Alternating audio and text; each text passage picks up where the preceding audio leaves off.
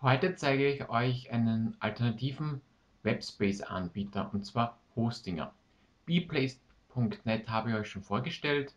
Heute zeige ich euch, wie man Joomla auf Hostinger installiert. Das geht sogar nochmal einen Schritt einfacher als bei bplace.net. Zuallererst suchen wir uns die allerneueste Joomla-Version zum Download und laden diese herunter. Wir lassen sie gezippt in unseren Ordner liegen, weil wir später das ZIP-File direkt benötigen. Gut, melden wir uns jetzt bei Hostinger an. Auf Jetzt bestellen klicken, Namen, E-Mail und ein Passwort. Das Captcha ist immer ein bisschen schwieriger, das will immer, dass man wirklich belegt, dass man ein Mensch ist. Und wir klicken auf Konto erstellen. So, und jetzt müssen wir die E-Mail bestätigen und öffnen jetzt direkt in unserem E-Mail-Konto die erhaltene E-Mail. Gut, wir haben jetzt die E-Mail-Adresse bestätigt und können jetzt unser Joomla am Webspace Anbieter installieren. Wir klicken auf alle Konten, neues Konto, nehmen das Bestellen, hätte man am Anfang auch gleich machen können. So, beim Subdomain müsst ihr jetzt aufpassen, das wird die Adresse von eurer Website. Ich will jetzt zum Beispiel irgendetwas, TubePipe und die Endung EasyES. Ihr seht, es gibt ein paar zur Verfügung, wobei jetzt meiner Ansicht nach das noch die beste Endung ist. Wir müssen jetzt wieder ein Passwort generieren und einfügen. Schreibt es euch am besten auf, weil im Nachhinein fällt einem das immer wieder nicht ein.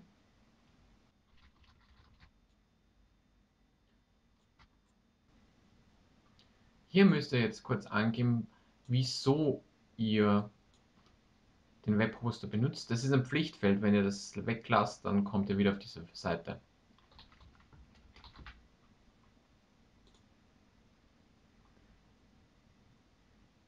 Und klicken jetzt auf Bestellen.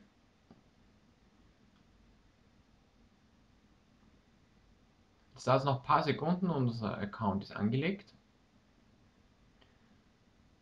Jetzt lassen wir das da auffächern und gehen auf Verwalten. Wir gehen jetzt auf Datenbanken, auf MySQL-Datenbanken und erstellen uns eine Datenbank. Die brauchen wir für unser Joomla.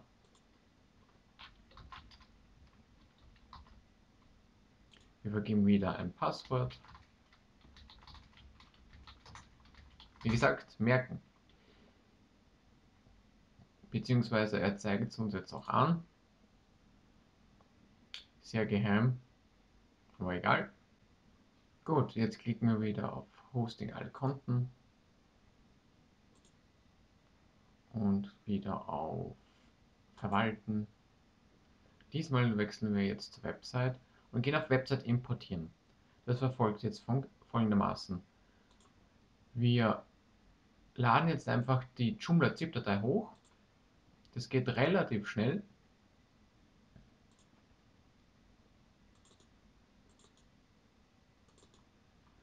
Und am Server wird es automatisch extrahiert und installiert.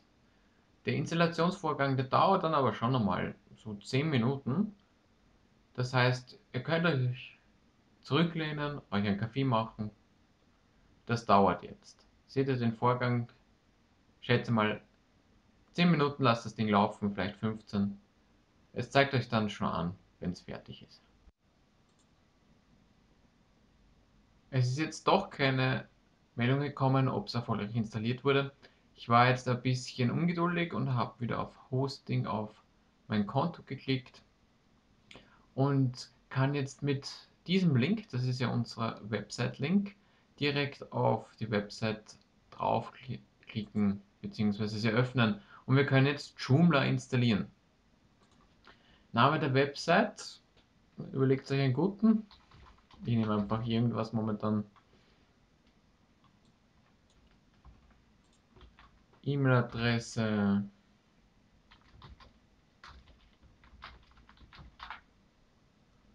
Admin. Okay. Schreibt euch, wie gesagt, einfach alles auf, was ihr hier eingebt. Gut, und wir klicken schon auf Weiter und kommen hier jetzt zur Datenbank. Das sind jetzt die Dinge, die wir ausfüllen müssen, die wir vorher bei der Datenbank erstellt haben. Das war der Benutzer.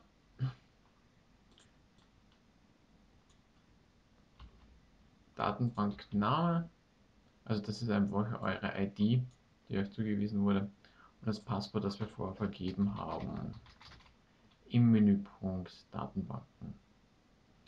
Sonst brauchen wir jetzt auch nichts klicken, einfach auf Weiter.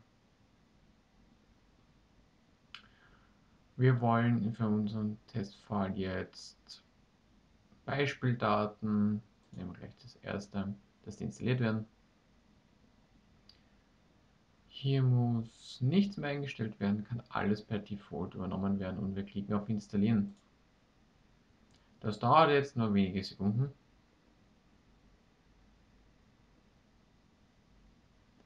So, und noch ganz wichtig ist jetzt, auf das Verzeichnis der Installation müssen wir löschen. Da einfach draufklicken.